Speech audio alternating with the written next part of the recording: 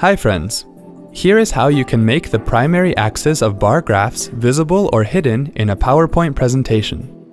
Open PowerPoint 2013 and then open the presentation that contains the bar graph. Click on the bar graph. This will display the chart tools. Now click on the Design tab. In the Chart Layouts group, click Add Chart Element. To display an axis, go to Axis and select any of the primary axes from the menu. To hide an axis, go to Axis and deselect the same primary axis from the menu. Wasn't that quick and easy? Thanks for watching.